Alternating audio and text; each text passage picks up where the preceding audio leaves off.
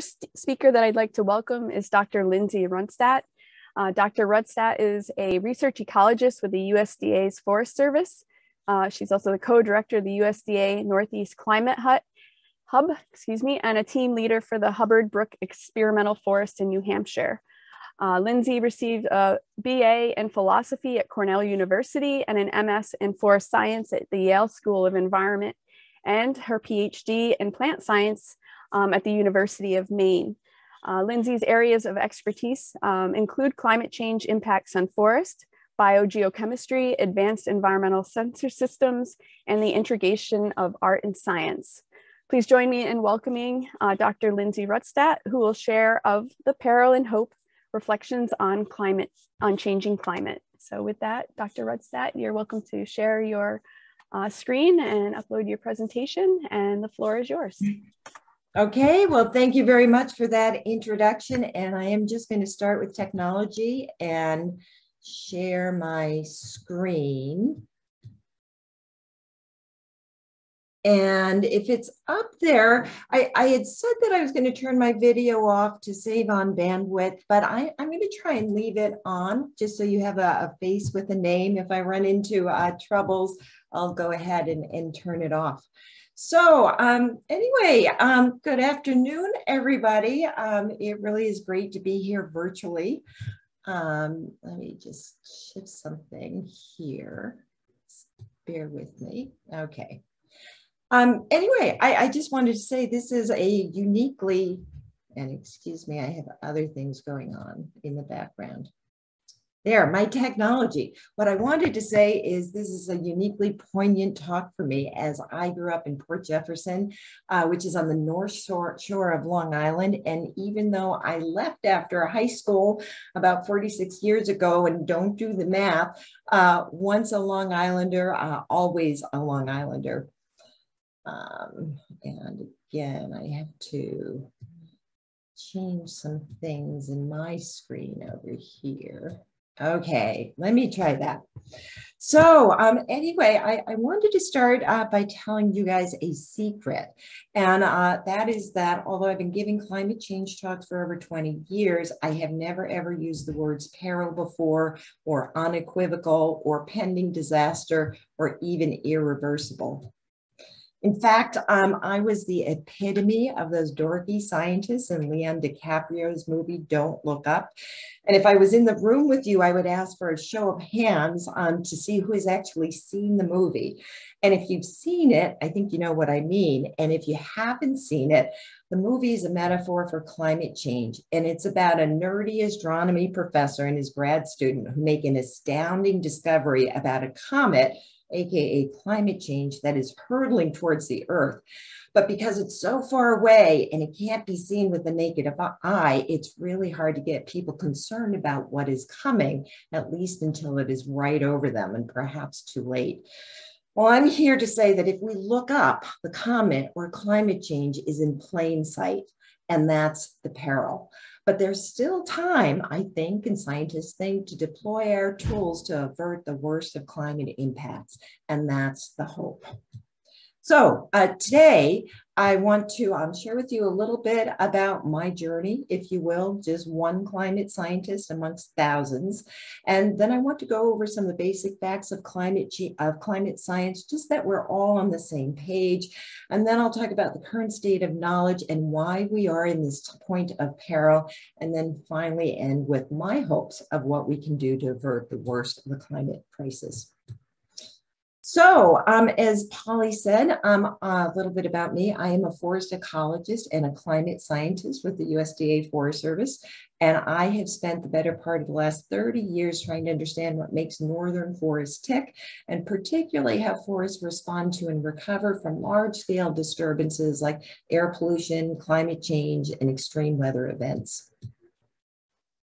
So speaking of that climate change comment, it was first coming into view in the late 80s, early 90s, just when I was finishing my PhD. And it was then that alarm bells were beginning to go off about rising atmospheric carbon dioxide concentrations and its effects on climate. And there was a suggestion that maybe, just maybe, we were already seeing a small increase in mean global temperature with no understanding at all of coincident changes in precipitation or extreme weather events. We could see the comment in our scientific telescope, but it was pretty darn fuzzy. However, that didn't stop us from starting to try to understand what was coming. And my colleagues and I conducted one of the first ever forest warming experiments, where we strung several miles of warming cable through a forest soil to warm the soils 5 degrees C above ambient to begin to simulate a warmer world.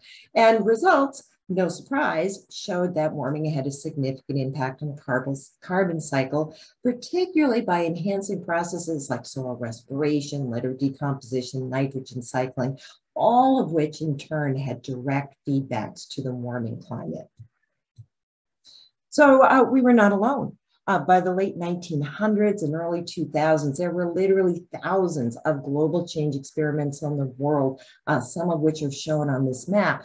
And to process the onslaught of information, myself and colleagues formed what we call the Research Coordination Network, called TERAC, or Terrestrial Ecosystem Response to Atmospheric and Climatic Change. And through TERAC, we did 3 things. We brought together the international community of researchers performing global change experiments. 2, we synthesized a tremendous amount of data from around the world. And 3, we significantly moved the needle forward on mechanistically understanding the climate change and its impacts on ecosystems. And perhaps most importantly, through this, we provided input to the increasingly sophisticated cadre of ecosystem and earth system models that we still use and keep building on to understand climate change and its impacts today. So in 1997, I had the great good fortune to start my work at the Hubbard Brook Experimental Forest in New Hampshire. And again, if I was there, I would ask for audience participation and I would say, who's ever heard of Hubbard Brook and who's ever been to Hubbard Brook? But if you haven't, it's a 3,200 hectare outdoor laboratory located in the heart of the White Mountains in New Hampshire. And you can see the valley here in the photo on the left, and we're just losing the last of our snowpack. So the Hubbard Brook was established by the USDA Forest Service in 1955 as a center for hydrologic research for the region, and it has since grown to be one of the longest continuously running, most comprehensive, and of course I'm very biased, so one of the most famous ecological study sites in the world. So at Hubbard Brook we do lots of things, but 2 main things. We do long-term monitoring and we do experiments. So long-term monitoring is hugely important because it is one of our principal records of change over time. So climate, trees, soils, geology, they all change slowly, right, on the orders of decades to centuries to millennia. You need to study them for a long time to make what I think of these largely unseen changes seen. You also have to study them for a long time so you know what is normal, right? So you can detect or pick out what is not normal or what's extreme. So experiments, on the other hand, complement this, and they allow us to use a scientific method to investigate cause and effect relationships, and they allow us to simulate future conditions and to provide more detailed input to those models that I keep talking about. So one of the unique parts of Hubbard Brook is we monitor not just 1 or 2 ecosystem components, but a whole suite of properties, including meteorology, soils, vegetation, heterotrophs, aka animals, and water. And through this work, we have been able to document over the decades on the local level, the long-term changes in these properties. And I just have time for 2 quick examples here. So the first is, of course, air temperature. And you can see on the top graph on the right that, not surprisingly, air temperatures increased at Hubbard Brook by almost 2 degrees C, almost 3.5 degrees Fahrenheit over 64 years of record. We've also been able to see that warming is greater in the winter than the other seasons, and that winter low temperatures are warming the fastest. That is, our winter nights are warming the fastest.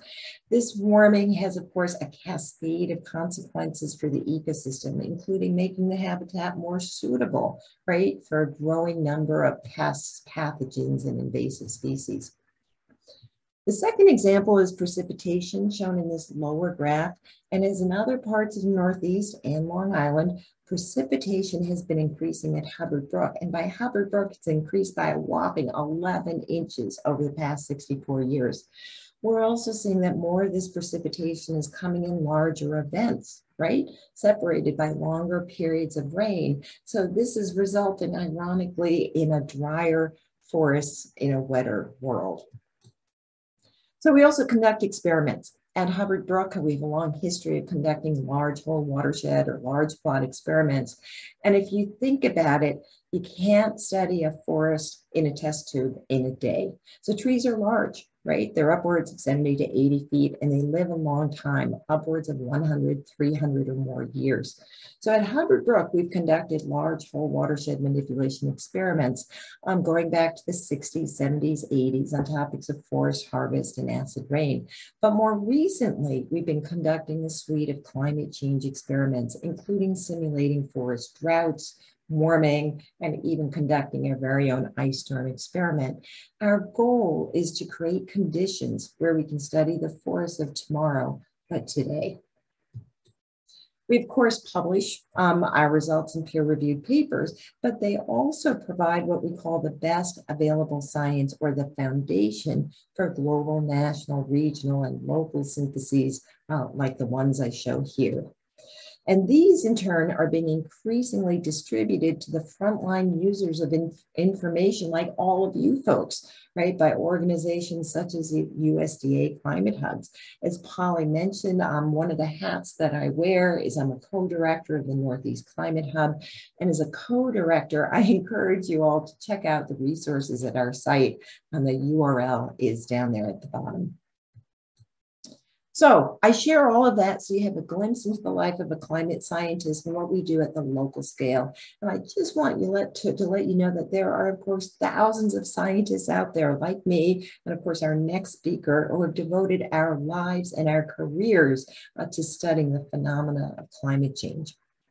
And so with that, I want to backtrack just a bit, and I want to make sure that we're all on the same basic footing on climate change. And so forgive me if I go back too far. I know you're all scientists, but it's just super important to remember that the root cause of climate change are simple molecules, right? Carbon dioxide, methane, nitrous oxide, and water, which together, right, make up less than 2% of our atmosphere. And we have known for over 150 years from the work of Tyndall, Arrhenius, and others about the heat-trapping properties of these gases. So we know, for example, that these molecules have that property where visible light coming from the sun goes right through their molecular structure, but radiant energy coming back up from the earth is trapped and eventually reflected back down to earth, effectively raising the temperature of the planet. This creates what we call the greenhouse effect. And this is a good thing, because without these gases, our planet would be plunged into a deep freeze. But it can be a bad thing when we add more of these gases to the atmosphere and alter what we think of as the natural balance. So, since carbon is a major component of two of the major heat-trapping gases, carbon dioxide and methane, we scientists have spent a lot of time trying to understand the global carbon cycle. So we know, for example, the approximate magnitude of the pools of carbon in the ocean, land, and the atmosphere, shown here in blue. And we know approximately how much carbon is taken up by the land and sea, shown here in green. And we know about how much carbon is released back to the atmosphere by plant and soil respiration and from the oceans. And finally, we know approximately how much excess carbon is being released to the atmosphere from the burning of fossil fuels and changes in land use, particularly the cutting down of forests, shown here in red. And so it is this excess, what we call anthropogenic or man-made carbon, that is causing CO2 to build up in our atmosphere and hence cause global climate change. So we have a really good understanding of these pools and fluxes. We also know a lot about how these gases have changed over the millennia, right?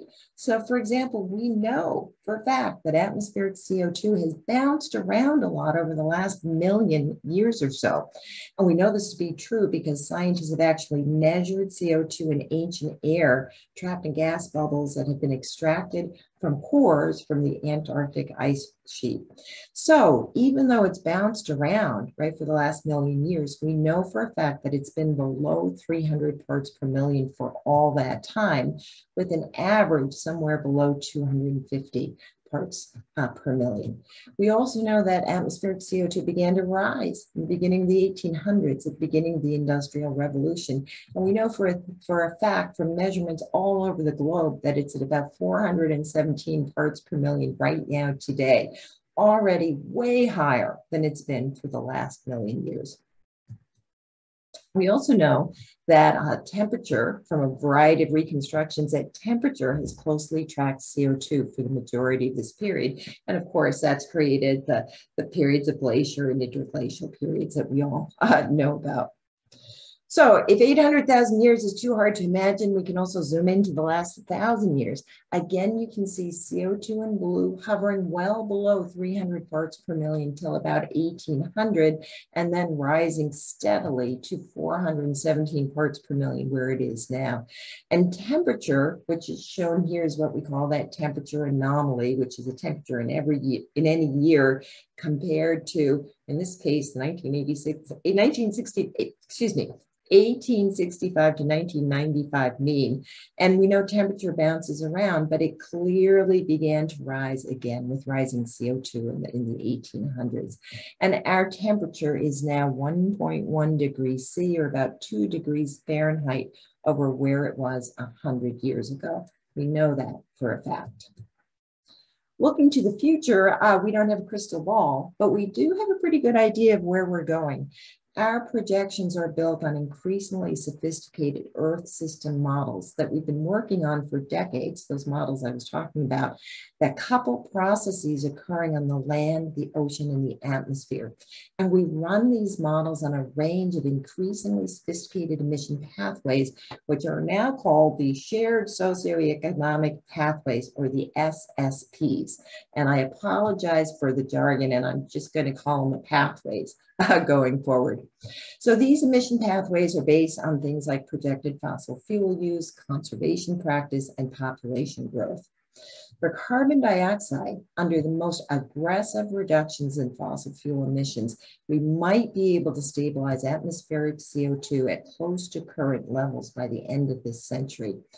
But under the business as usual pathway, we may see CO2 concentrations go as high as 1,000 parts per million, right, by the end of the 21st century. And remember the context, CO2 concentrations average below 300 parts per million for most of the last million years. So for temperature, these same models suggest that global temperature will rise by about 1.4 degrees C under the low emission pathway, and upwards of 4.5 degrees C under the business as usual pathway. Now, if all countries can hit their targets under the Paris Accord, we might be able to stabilize kind of at this middle pathway shown in yellow here, with CO2 concentrations around 550 parts per million and a global temperature rise of 2.8 degrees C by the end of the century. However, even though this is well below the business as usual pathway, it is still troubling. And that's because the Paris Agreement aimed to keep the temperature rise below 2 degrees C to avoid irreparable harm to our planet as we know it. And a follow-up report said 1.5 degrees C, right, should be the target. Case in point, we are currently following the business as usual scenario, and we're a long, long way from hitting not only the Paris Accord, but certainly these more stringent targets.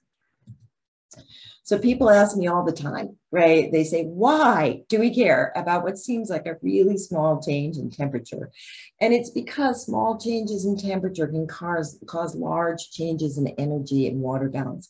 I like to think about it as the old pot on the stove, right? When you add energy, we can think about the water molecules start moving around and they eventually hit a raucous boil and they start changing phase and turning to steam.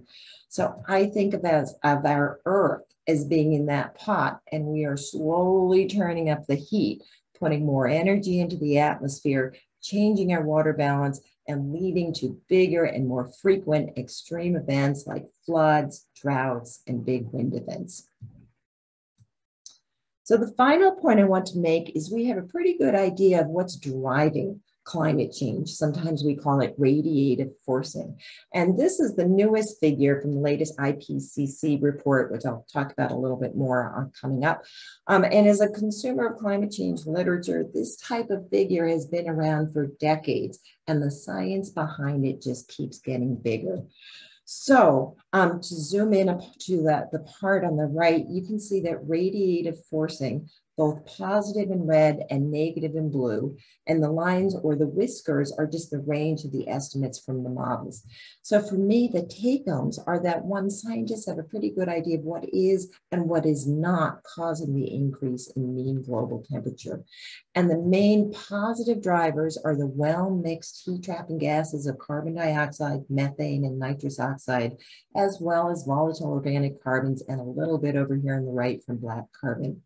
And we also have negative drivers or cooling, and these are the nitrous and sulfur oxides and changes in surface reflection, or what we call albedo. So I'm now going to step way back, not just the local view like I presented from Hubbard Dorp, but a planetary view. And from this elevation, it is unequivocal that our planet is changing. So for example, in the last 100 years, we have witnessed an increase in heat trapping gases, increase in global temperature, intensification of the water cycle, changes in the amount, the distribution, the timing, even the phase of precipitation, the melting of glaciers and ice sheets, the rising sea levels, acidification of oceans, right, and the intensification of storms. We also know a lot about the impacts of changing climate on our biosphere. So we know that we're seeing changes in where plants and animals are found. So changes in the distribution, they're moving north in latitude, right, and up in elevation. We're seeing change in when and where animals migrate, right? They're migrating sooner, they're migrating further north, they're staying longer. We're seeing a loss of plants and animals entirely. We call this extinction. And we don't escape from these changes. So on a societal basis, we are seeing an increase in societal inequities and environmental injustice, right? Some of the poorest countries in the world are seeing some of the greatest impacts of climate change, even though they didn't contribute to the makings of that climate change. And finally, as we see more extreme events, say more droughts, we're seeing more impacts on crops. Crop failures can lead to social unrest, and social unrest is eventually going to lead, of course, to armed conflict. But there's more. Since last August, the United Nations Intergovernmental Panel on Climate Change, or the IPCC, has released its 6th assessment report, with the final document on mitigation released just last Monday. So I apologize. If you're not familiar with it, the IPCC is an international organization established by the United Nations back in 1988 to provide the world with clear scientific information on climate change and its environmental and socioeconomic impacts. Since 1990, the IPCC has released 6 climate assessment reports at about 5 to 7 year intervals. And these aren't just any report. They represent the efforts of thousands of scientists from around the world, consolidating all that we know about climate change in one place. And each report is thousands of pages. And I have to say, as a climate nerd, I have read each and every one of them, although I'm still working a little bit on the 6th assessment report. But the recent news is not just bad, but it's really bad. we can see the comet in the sky bad. So a couple highlights, if you can call them highlights from this report. One, it is unequivocal that the Earth's climate is warmed by 1.1 degrees C, and that warming is caused by us. Even more concerning, it's that the rate of warming is accelerating. We now know also unequivocally that these changes have already worsened extreme weather events around the world, such as droughts, floods, heat waves, and storms. And we can increasingly attribute these changes directly to climate change. In fact, there's a whole new discipline now that we call attribution science. We also know that these changes are impacting, right, the physics, biology, and chemistry of our planet's land, oceans, and ice sheets. And we know for sure that we're continuing to emit these heat trapping gases into the atmosphere. And we know that there's more to come. I showed you that in the emission pathways before. And as we emit more of these, we know that global and ocean temperatures are going to continue to rise. The water cycle will continue to intensify. And what we used to think of as extreme weather are going to become the new normal. So perhaps most concerning, if that wasn't enough, is the report suggests that the climate system is getting closer to causing changes that are irreversible in our lifetimes, or our kids' lifetimes, or our great-grandkids' lifetimes. So changes like the extinction of species, so we can't get them back once they're gone. The loss of coral reefs, they won't come back in our lifetime. The loss of forests due to heat, drought, fire, or saltwater encroachment, they won't come back in our lifetime. And finally, the loss of glaciers and ice sheets that might take millennia to redevelop. So some people ask me if, as a climate scientist, if I have any hope for the future. And so I always say yes, both from the heart and from the mind. I say yes from the heart because as a mother of 3, an aunt of 6, and a grandmother now of 1, my answer has to be yes. And I say yes from the mind as a climate scientist for 3 reasons. So the first, as I showed you, is we have the facts and knowledge. So I came of age in the 20th century, and we had the amazing knowledge to put a man on the moon, it was a man, to split the atom, to unravel the secrets of DNA, AKA life, and to launch the Green Revolution. Our knowledge base now in the 21st century on interactions between the atmosphere, oceans, and land is equivalent or greater to those that fostered the scientific breakthroughs of the 20th century. We have the knowledge. 2, we know how to adapt to and to mitigate from climate change. So for adaptation, we know how to protect our natural systems and to provide water, food, and energy security. We know how to prepare our health systems for new climate normals. We know how to adapt our buildings and other infrastructure to withstand the norms of new climate extremes. And we're learning how to think about environmental justice. And I guess we thought we were learning how to keep world peace. Not so sure about that anymore. And we're at least talking about things like planned climate migrations of people and reparations to those countries most affected by climate change who didn't actually contribute to its cause. We also know how to mitigate climate change, that is to make it less worse. We can mitigate by increasing carbon sinks, right? With natural climate solutions, there's so many that we can do in built materials and with new negative emission or direct carbon capture technology. We can also mitigate by decreasing carbon sources, right? So we know how to decrease emissions from energy systems, transportation, food systems, heating and cooling, land systems. We know we can recycle more. We know we can use less. And we're increasingly knowing how to deploy new technologies such as solar radiation management. And third, we increasingly have, I believe, the will to change. Increasingly, federal, state, and local agencies, as well as private and publicly held corporations, are creating climate action plans and net zero goals that rely on that host of proven natural and engineered solutions that I just mentioned that we know can reduce emissions and we know can increase carbon uptake. And increasingly, these same groups are suggesting ways to adapt to that changing climate, both to avoid negative impacts, but also to take advantage of new opportunities that present themselves under novel climate conditions.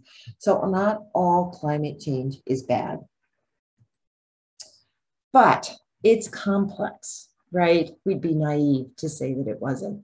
So we need individual actions, such as changes in lifestyle and changes in demand for consumer products and services. And we need this to coordinate with local, state, and federal policies, right, such as regulations on one hand and providing services on the other. And we need this to coordinate with initiatives from private industry, such as net zero strategies, low carbon projects, and energy efficient alternatives. So in sum, and to wrap up, my reflection is we've come a heck of a long way in the 30 years of my career. And we're at the point where we have the facts and knowledge. We know what actions we need to take. We increasingly have action plans, but the comet is here and we need to take action, and we need to take that action now. If not for us, right? For those little people that are coming after us. So thank you so much for your attention. I know it's always difficult in Zoom. And I'll stop sharing. I hope you're all still there. We are. Thank you very much for your excellent presentation. I think those areas that you went through of the knowledge, where we can find the information and the references for climate change, what we can do to take action, and really the outlook of the challenges that we have and moving forward, but with the hope that we can. So thank you for your time in presenting and sharing your information with us, Dr. Rustad. So moving forward, it is my great pleasure to introduce our next speaker, Dr. Jonathan Lehrer. Dr. Lehrer is the chairperson of the Department of Urban Horticulture and Design at Farmingdale State College on Long Island. His teaching and academic interests center on the diversity of ornamental plants and contemporary challenges that seek to alter our palette of functional landscape species. A native Long Islander, Dr. Lehrer was trained at Cornell University and the University of Connecticut before he moved back to Long Island. He's been very active with LISMA, especially on our scientific review committee, and he's been a great mentor and leader in training the next generation of horticulturalists, many of which LIMPI has hired as staff as interns for our plant materials production activities. So with that, I would like to please welcome Dr. Lehrer as he shares about shifting sands and climate change and plant distribution. So I turn it over to you, Dr. Lehrer. Great, Polly. Thank you very much. Can everyone hear me? Yes. Good. Yep, I can hear you clearly. So you just want to turn your slideshow on, because right now we're seeing your full preview. There you go. Perfect. Good? Yep, good to go. Okay, great. Yeah, so I want to thank Polly for the wonderful introduction, and I want to thank LISMA and the sponsors for inviting me today. I'm also really pleased that I'm able to follow Dr. Rustad, because the information and the background that she presented is really a wonderful foundation for what I'm going to be talking about here today. So what I'm going to be addressing is how these indisputable changes in our climate and the rising in temperature that we have been witnessing, what are some of the effects on the ground, quite literally, in terms of plant distribution, and what are some of the changes that we can expect going forward.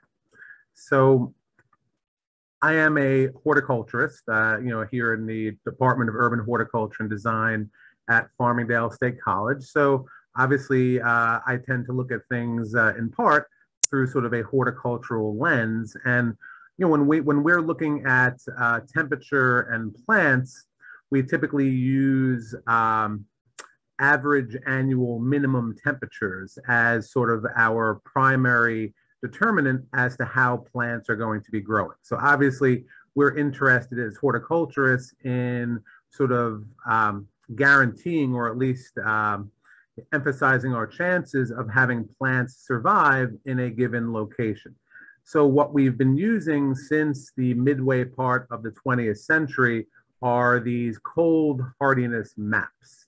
And I'm sure everybody who's attending today is familiar with these maps, if only in passing. You know, in the back of a glossy plant catalog, you see this map, and I'm sure most of you are familiar with how it generally works. But basically, the United States, or any geographic area, is defined into different zones, and those zones are calculated by taking a data set which measures the average annual minimum temperature over a period of years. So these maps have been created and introduced repeatedly over the last 70, 80 years or so. The most recent one was released in 2012, so we're due for an update, hopefully sometime fairly soon. And the map utilizes data from the previous 20, 30 years, weather station data, looking at the average annual minimum temperature. And that's how these zones are calculated. And we can see over time, and I'll show you that in a moment, how these zones have migrated. And of course, that's in response to the global climate change that Dr. Rustad so eloquently described in the last half an hour or so. So it's also important to realize that while our climate variables, while our functional temperature is changing, that plants cannot change so quickly. So the cold hardiness, or the ability of plant species to tolerate, thrive, and reproduce at given temperatures, that's a genetic trait. So obviously, plants like palm trees, which come from, let's say, the Amazon rainforest, those plants are going to have a different tolerance for cold and warm temperatures, as opposed to pine trees and birch trees that are found growing in the northern hemisphere, you know, in the Green Mountains of New Hampshire. And that's because of thousands and thousands of years of evolution. Those plants have adapted to their environment, but they cannot adapt in the period of 5 years, 10 years, 100 years, even 1,000 years. So while we may be changing the climate very quickly, and we are, plants cannot change their genetic preferences for temperature nearly as quickly. And therefore, that creates problems and that creates change. And that's what I'm going to be exploring here over the next 20 minutes, half an hour or so. So what we can see here is I've basically found some published maps showing how these cold hardiness zones have changed over time. And one of the easiest ways to visualize this is if we start at the top map here. If we look at the right at Texas, you can see that 20, 30, 40 years ago, that Texas had at the top part of the state some of what we call USDA Cold Hardiness Zone 6. And you can see that that is shaded green. And if you then follow down to the present map in the middle, and then at the bottom, what's projected for the future, you can see that those colored zones, and especially the green zone 6, is migrating northward to the point where in the future, it is forecast that there will no longer be any zone 6 in the state of Texas. It will simply be zone 7, 8, and 9. So what we're seeing, and Dr. Rustad mentioned it briefly earlier, is that the zones or temperature is migrating north. Basically, it's getting warmer and warmer the farther north that we go. And if we look at this map here, and I apologize, it's a little bit out of focus, but this shows it in perhaps a slightly more powerful way, because here we have two iterations of the USDA cold hardiness map, the version that was released in 1990 and the current version that was released in 2012. And if you simply kind of gaze back and forth with your eyes, you can see how each of the colored zones is moving north. So the green color is moving north, that's the zone 6. The yellow color is moving north, that's the zone 7. But it's probably easiest to visualize if you look at the northern tier, places like Montana and North Dakota and Minnesota, and you can see how the blues, the zones 3 and 4, are also steadily moving north to the point where going forward, there may no longer be any zone 3 even in the continental United States, because these zones are moving north. Or another way of saying it is our warm zones are moving north. And again, this is just another way of estimating and charting what Dr. Rustad was saying earlier, how we are getting warmer the further north you go, and not only the further north you go, but also the higher in elevation you go. Obviously, it's getting much warmer even on mountaintops and alpine areas than it was only 30, 40 years ago. If we focus just quickly here on the metro New York City area, you can see that back in 1990, we were placed in zone 6/7. Now we are solidly in a zone 7. And going forward, we're already working ourselves towards a zone 8. So yes, we are getting warmer.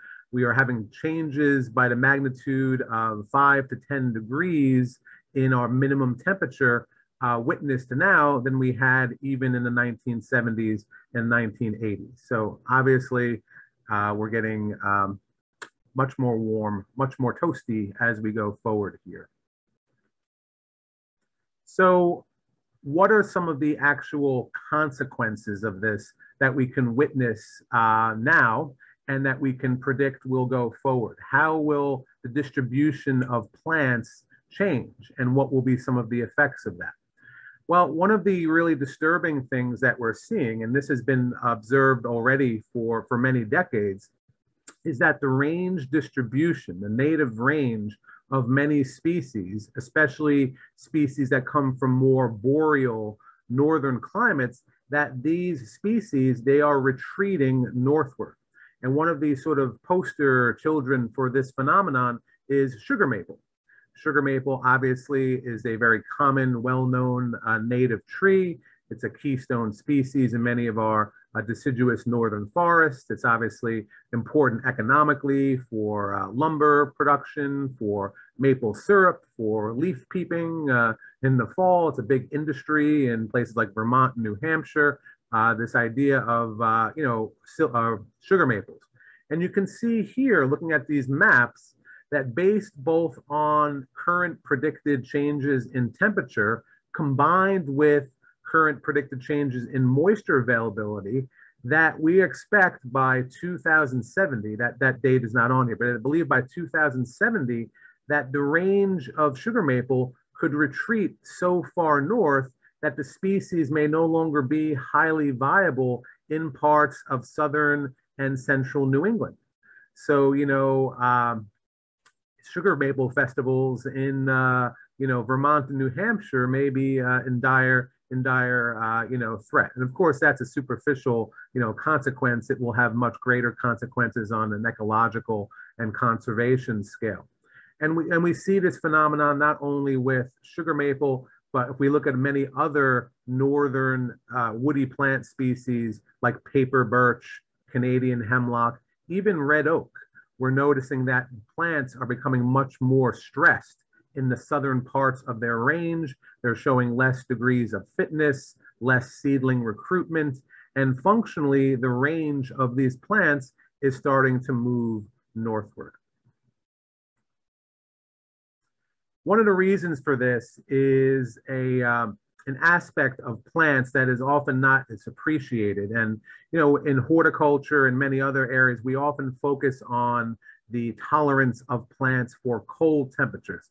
And that's important because the ability of plants to tolerate freezing temperatures in cold temperate regions, that is the greatest limiting factor that determines what plants we can grow and how they'll perform.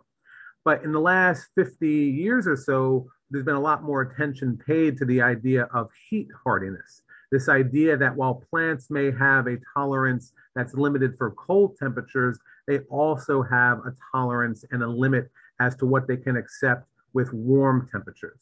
And this map here was one of the first attempts to quantify this idea of heat hardiness. It was actually published by the American Horticultural Society back in 1997. It has never been updated, so it's sort of obsolete. But as I tell my students, the main utility of this map was that it put the idea of heat hardiness in sort of the public discourse. And it made us realize that we have to consider the impact of heat on plants, just as we've always focused on the tolerances for cold temperatures. The last thing I'll mention about heat hardiness is it's often a slow killer. It's kind of like cardiovascular disease in people, in that it can be difficult on a day-to-day or year-to-year basis seeing the impact of heat on plants. But over time, what happens is the plants begin to lose their vigor, their roots begin to die back, and over time, they start to succumb and eventually be lost in a given area. So it's a slow killer, heat hardiness. So, you know, just as we're going to be over time seeing some of our northern species migrate northward and perhaps even out of the United States, we see the same continuity when we look at our southern native species. And many people have noticed that over the last century, typical southern species, common forest trees like American sweet gum and tulip tree, Liriodendron and liquid ambar, their range has been steadily moving north. Now you might say, well, you know, how is this happening so quickly? We know that changes in plant distribution take a lot of time. Well, that's because we have helped this process. So plants like sweet gum and tulip tree have been planted far north of their native range as horticultural and landscape subjects. And what we've seen is that those plants are now so well adapted to places in New York, New England, that they have now become a naturalized species. They are reproducing on their own. There's natural seedling recruitment. They're basically becoming part of the flora far north of where we would have expected them to be maybe only 75, 100 years ago. Even a more exotic native plant, the umbrella magnolia, which you see pictured there in the center, which is a beautiful ornamental tree. It's amazing, even on Long Island, how this plant has naturalized from cultivated populations. So people would plant it, it would escape by virtue of birds and rodents eating the seeds. And now we're seeing it proliferate, expand into colonies without any emphasis on, without any attention by people. So it's an example of range expansion.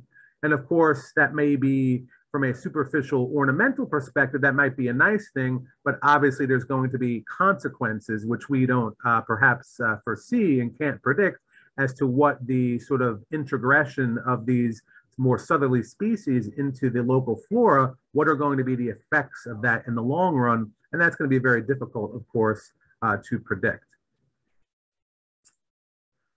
Also, perhaps more alarmingly, we're seeing that the invasive range of naturalized species, especially exotic naturalized species, is also changing.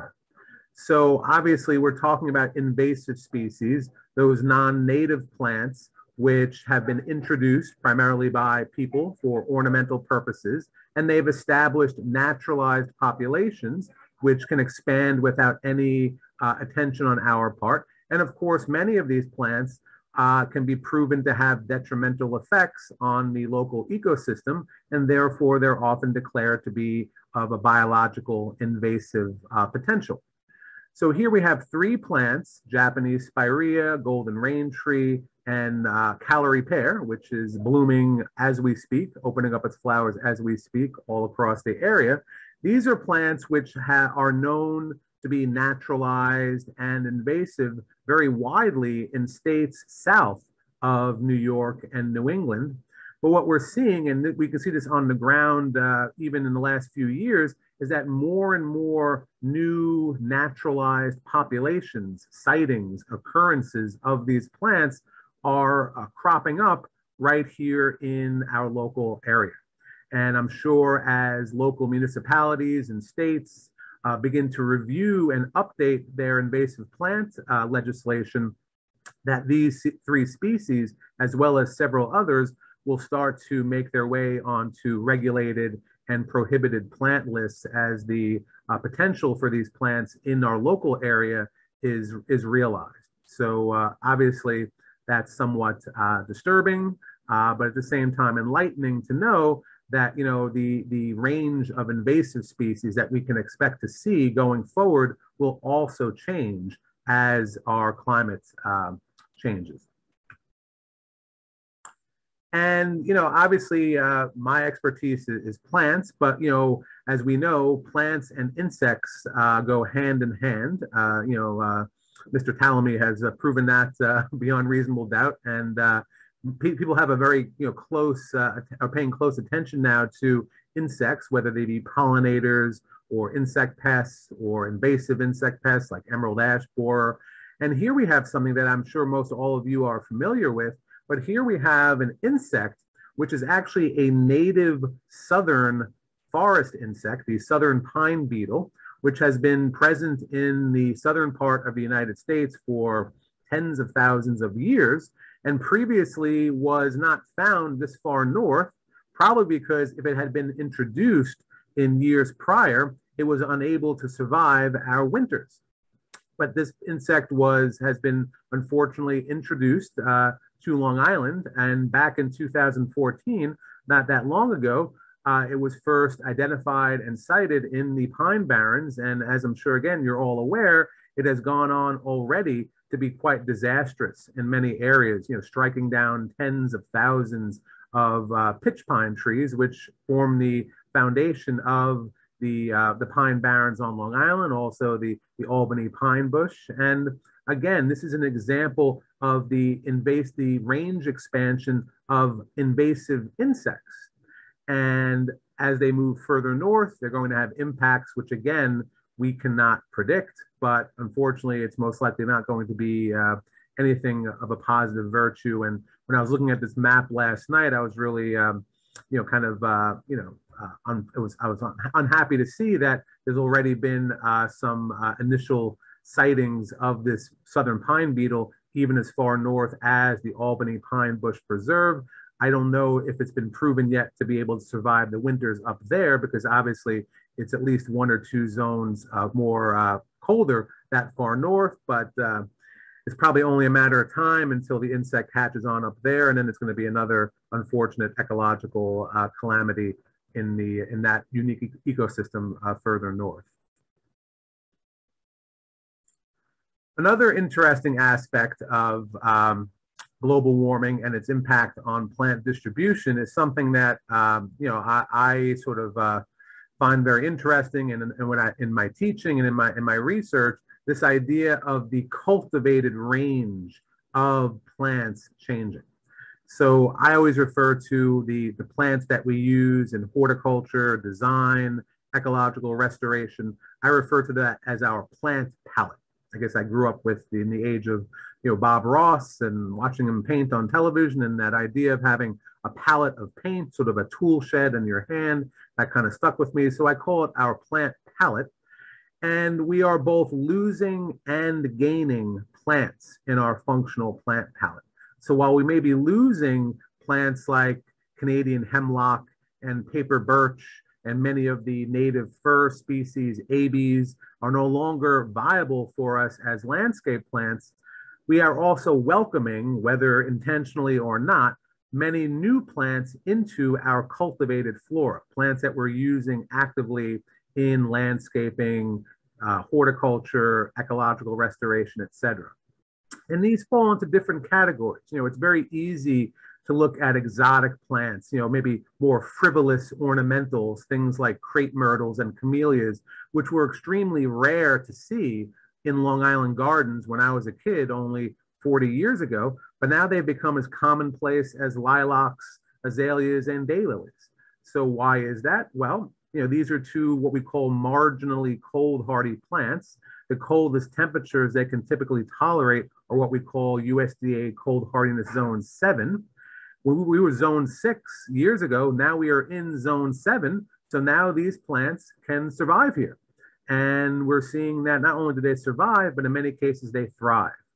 It's not only true, though, of exotic plants. You know, as I showed you a bit earlier with the tulip tree and the sweet gum, our native plants from the South can also be brought here to our metropolitan area, and they're showing great signs of success. So Southern magnolia, which is one of the characteristic, trademark plants of the American South, that plant, which previously was too tender to be grown here, is now thriving. And you see Southern magnolias being planted on many lawns and parking lots, and even more unusual local endemic plants, like, for example, what's known as the Florida anise or the hardy anise shrub, Elysium floridanum, which is the plant pictured there with the red flowers in the center of the screen. That's a plant that typically grows in the Florida panhandle and places in adjacent Mississippi and Alabama. You would never expect that a plant from that far south could survive up here, but it is actually cold hardy to zone 6B, 7A, and it actually can grow quite effectively on Long Island. Obviously, that opens up opportunities for landscaping, horticulture, et cetera, but of course that can also have unintended side effects as, well, what happens if these plants begin to naturalize? What impact may they have?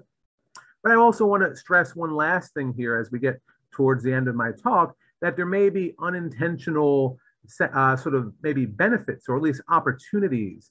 So I mentioned earlier the unfortunate status of sugar maple as a native northern tree, which is slowly retreating northward in terms of its range. But it turns out that if you look at the distribution of sugar maple, there are actually a few disjunct populations that occur further south that are basically range extensions, southern range extensions of sugar maple. They're known as the southern sugar maple or the Florida sugar maple. They're very closely related to our local northern sugar maple, but of course they evolved in areas much further south. And because of that, they have a much greater cold tolerance, much greater heat tolerance, excuse me, and they are actually well adapted to zone 6, 7, 8, and 9. And, it may seem a poor substitute to grow a southern sugar maple up here, Acer floridanum, for example, on Long Island. But I can tell you that I've planted even here on the campus at Farmingdale a few specimens of these southern provenance ecotypes of sugar maple, and they're actually doing quite well. So from an ecological perspective, that might not provide much consolation. The idea that we're maybe losing our local genetics of a native sugar maple, but it does show that there are alternatives and maybe even possibilities for having a plant that resembles and maybe even serves a similar ecological role, but maybe we simply need to look to some of these southern genetic repositories and see if those plants can perform a useful role up here in the Northeast. So, Dr. Lehrer, you have 5 minutes left. Yeah, exactly. So as kind of a wrap up here, what we've seen both with my presentation and before with Dr. Rustad is that, things are going to change. And I think everyone knew that long before they came to the symposium here today. But in terms of the impact of global climate change on plant distribution, we are going to see, for example, new quote unquote native plants, new plants which will adopt this warmer climate of Long Island, New York, New England, and behave as if they are native. On the flip side of that, we will see that other opportunistic, exotic, invasive plants, which previously were relegated to areas further south, they may also find this new, warmer region to be to their liking. And in fact, we're already seeing that. For example, Callery pear and Colereteria paniculata, the golden rain tree, are already showing themselves as escapes and feral naturalized plants in our local flora. There will also be opportunities for horticulture, landscaping, even perhaps ecological restoration to use plants that come from warmer parts of the world or warmer parts of the United States as functional tools in our local environment. And of course, we'll be dealing with not only changes to our flora, but also changes to our fauna, including new challenges such as insect pests, pathogens, fungi, which previously were unknown in our area, which will now find the environment suitable for their growth. So, you know, to end up, just as my predecessor was saying, it's really difficult to kind of predict exactly what the outcome will be. People will be studying that, you know, from here on in, but there will definitely be collateral ecological damage. There already has been. You know, as you know, disturbance brings about very unpredictable changes, and climate change is acting as a huge overriding force of disturbance. It's perturbing any balance that we have in our ecosystem, and plants, animals, insects, bacteria are opportunistic, and there will be new niches, new opportunities for these organisms to spread, to invade, and you know, we're gonna have to see where everything falls and what our new sort of our new normal is. And again, I hate to use that sort of trite we've seen a trite phrase we've seen a lot with COVID and everything, but yes, we're gonna have a new normal with ecology and plant distribution, and we'll all have to just kind of sit back and see where where it sort of settles down. So again, I want to thank Polly, the LISMA board, and everyone else for inviting me. I hope that what I presented here is somewhat enlightening and helpful. And yeah, enjoy the rest of the day. Thank you.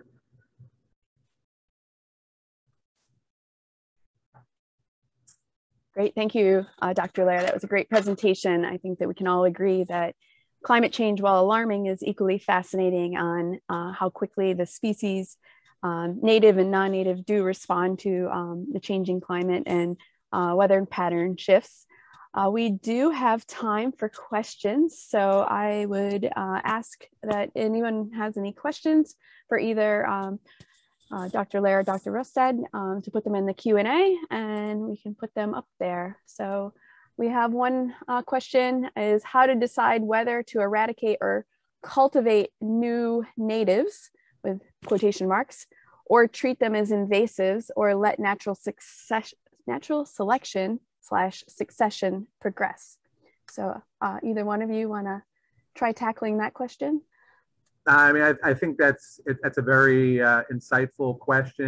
You know, in true academic fashion, you know, I can't really give a firm answer to that, but I think in many respects, it kind of comes down to what your personal sort of perspective is. You know, so I understand that many folks want to cling to the idea of our native flora that's been with us for millennia and are resistant to accept changes to it.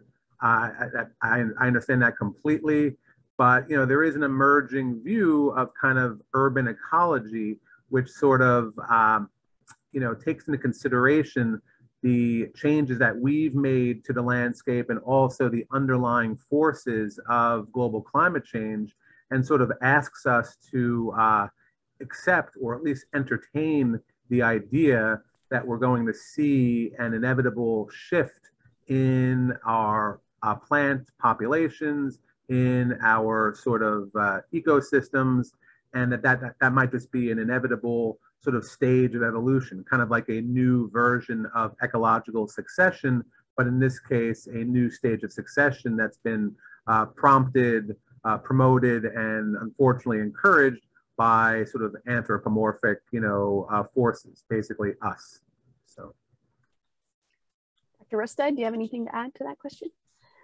Yes, it just brought to mind the concept of assisted migration, right? And even 5 years ago, that was kind of a, you know, a negative term in my world in terms of forestry. But I would say that as we're looking at the speed of our changing climate, and the sixth assessment report really underscored. We're not seeing an increase, but we're an increase in things like temperature and precipitation, but it's accelerating. So I think we really have to embrace, kind of boldly embrace, thinking about, what our species assemblages are going to be. I mean, in the forestry world, we have some, climate smart forestry programs, adaptive silviculture for climate change, but we're setting these experiments up now, and we're going to know the answers, with forests maybe 20 years from now. And the reality is we need answers now. So I think we have to think that, the best available science that we have, to think about, what species, will do best, on the landscape now and in the next decade or two to come. Great, thank you. And I think I would add to this question is when you talk about new natives, you'll sometimes see them referenced as neonatives, reflective of the impact. So southern pine beetle would be a neonative, a species that's moving out of its home range into a new range driven by climate change, and the variability of the impact that they're having on the new system based on the predator-prey relationships that could otherwise reduce that spread. So that's one kind of foundational concept that's being applied to these emerging neonatives or natives that are spreading outside their natural range. We have a time for another question. Would you share the size of the Acer floriatum trial plants and the source, Dr. Lehrer? Yeah, I mean, I appreciate the question. I haven't done a formal trial. I've really just, acquired a few seedlings of those species and just planted them informally, in the landscape here on the Farmingdale State College campus. But, I acquired them. An interesting source for unusual native plants is a nursery called Woodlanders. And Woodlanders is located down in Aiken, South Carolina. They do mail order. And they're a great source, especially for sort of southern ecotypes of native plants and unusual southern endemics. So that's where I acquired the plants from. They've been in the ground here, I lose track of time, maybe 7 or 8 years. And they started out maybe about knee high, and they're already 10, 12, 15 feet tall. So, they have performed very well, again, in this very informal, non-scientific trial that I've undertaken, but other investigators, Arboreta, have noted similar success, that many of these plants that are coming from the parts of the mid and lower South are actually thriving on Long Island in ways that we didn't even anticipate. So, what that means for the future, obviously, is up for debate. Great, thank you. Any other questions? We still have about 5 minutes for questions. While I wait to see if any further come in, I can share further on the southern pine beetle update that Dr. Lehrer provided. There is an established population that has been documented in the Catskill region and in state parklands, which State Parks is moving to eradicate. I believe there is between 100 and 300 infested pitch pines in that area. So the species of southern pine beetle has moved north into the Catskills. The detections have only been found in the northernmost areas in the Albany pine bush. There's been no active infestations documented there as of yet. So, and Yuri, if you have those specific site where the southern pine beetle establishment in the Catskills is, maybe you could throw that in the Q&A or the chat for folks. That would be helpful. There is a question in the chat. I don't know if you saw this, Polly, from Chris Neal asking. No, I don't see it actually. I think he only sent it to host and panelists, so you might. I don't know if you see it over there, but he said, "Are there any comprehensive compendia that would allow one to pick and place and generate lists of what species might move out and what is likely to move in? Seems like that would become increasingly important." So if either of you want to take that. I'll take a stab at that. I put in there for trees. Remember, I'm a forest ecologist. Louis Iverson's U.S. Forest Service, the Climate Tree Atlas. I don't know if you've seen that. They also have the Climate Bird atlas. I may not have that exactly right, but it's an incredibly detailed list by region of what the projected future climatic envelopes are for, you know, hundreds of species of trees. And of course, this is the climatic envelope approach, you know, where they do that statistical comparison between where things are now and what the climate is now. And then they take the future climate and use that statistical relationship to project where suitable habitat would be. So it's not exactly where these species are going to move to, but it's where their suitable habitat would move to. And boy, I encourage people to take a look at that. It's online at the Forest Service. Again, I think it's a climate tree atlas. And it's not, well, I don't know, they might have understory trees. Anyway, that was my quick response. Maybe Dr. Lehrer has other good sources. Dr. Rustad, if you had a link to that and could put it in the chat, that would sure, be fantastic. I'll find that. Yeah, no, I've seen many individual, you know, maps and profiles taken from that resource, so that is a wonderful resource. Unfortunately, I'm not aware of any more sort of holistic, you know, book or database or website that kind of, you know, looks at all different plants, whether they're herbs or, you know, woody plants, et cetera, annuals, to sort of do those projections. It's mostly, most of the information I see and read about is more sort of anecdotal or, you know, predictive, you know, individual books or articles, but I can't really point, unfortunately, to a more sort of, you know, concrete resource that could be referenced.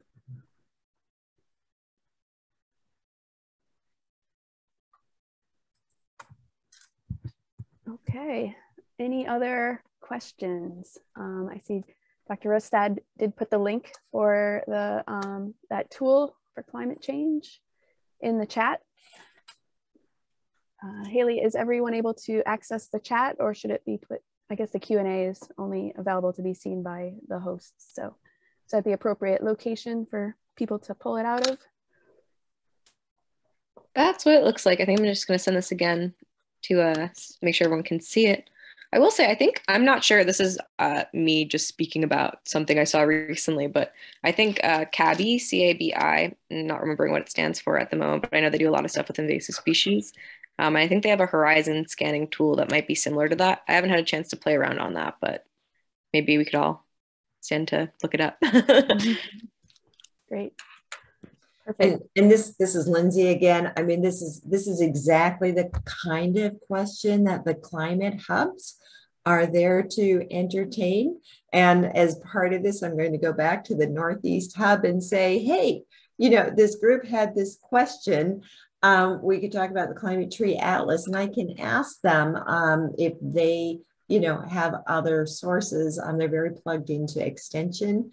And if I come up with other sources, I will send it to your group and let you know. And if there aren't, that's a kind of project that we can undertake.